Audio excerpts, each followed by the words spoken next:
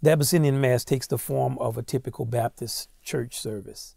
And it deals with the relationship of that typical service to the traditional Mass, the Kyrie and the Credo and all the kind of, and the Masses that Mozart wrote and Palestrina and the kind of original masters of Western music. And it brings all of these traditions together.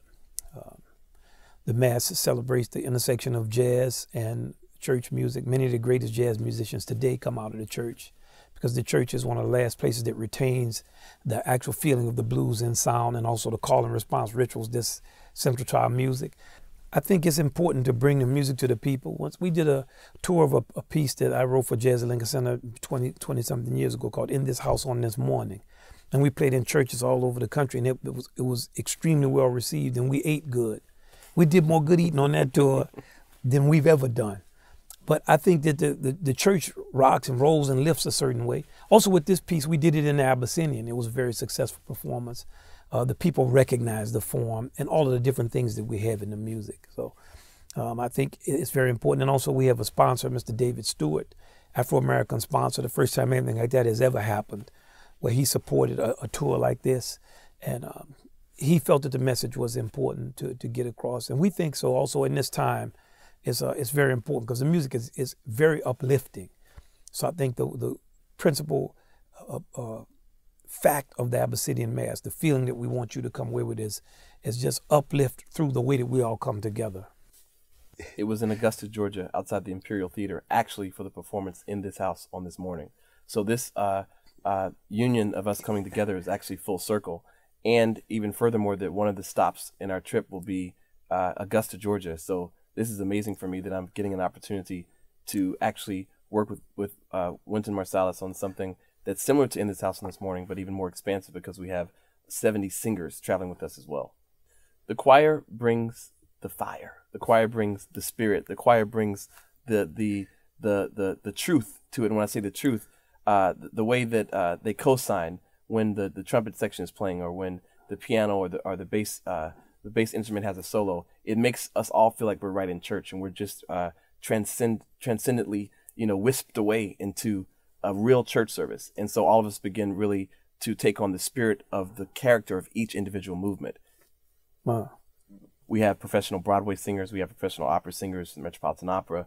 There are students from Juilliard and other great conservatories. There's students from my alma mater, Howard University, from Morgan State, where Mr. Marsalis has done a lot of work with their choir. We have gospel singers. We have people that sing all genres and styles of music. We have people, I think the youngest singer is 20 years old, who will be turning 21 in a few days before we go on tour. Then one of the older singers is in their late 70s. So we have a very, it's a great group because it'll give a real experience. It's not just only people that are very educated and lofty in their mindset of how they execute a sound, but it's also to just come raw and naturally to the music with just what they have inside and just to express that. I think they will appreciate hearing what they're used to and what they've experienced in another context. It's like when you see somebody in your family do something you didn't know they would do. You go to a recital or something and they play, or you go to see them speak and they speak in a certain way and you say, man, I didn't know you could do that. Or then you start to understand yourself in another way, because we also come from that tradition. We played jazz, we played lots of music, but there's a brotherhood, like in the prayer, there's the foundation of the Mass. Everyone has a place in the house of God. So it's going to give everyone who comes a chance to experience the things that they have already experienced with another intensity and feeling and flavor. And it's going to give us the chance to do that. We already have had the opportunity to come together with 70 people singing, like there's so much emotion in the human voice, and the voice is more expressive than instruments. Instruments imitate the voice. So, and you're also going to hear us kind of compete with each other, like in a good way. Like we want to let them know, and they want to let us know. Right. So we're going to be seeing, and we hope that the audience tries to compete with us to let us all know. We up in here to have a good time, yes, and transform ourselves and make something happen.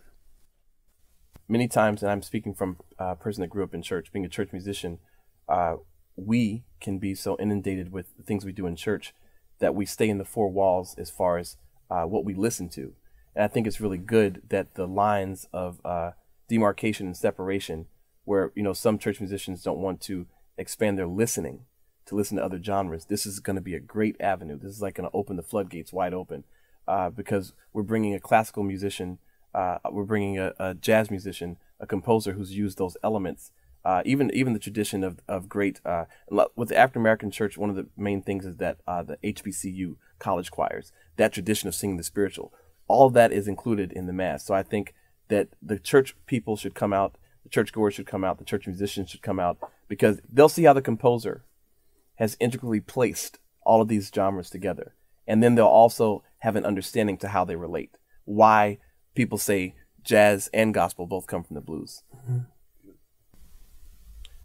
I would say that families should come together because the Mass also provides the listener, as well as we, the performers, with the notion of being unified.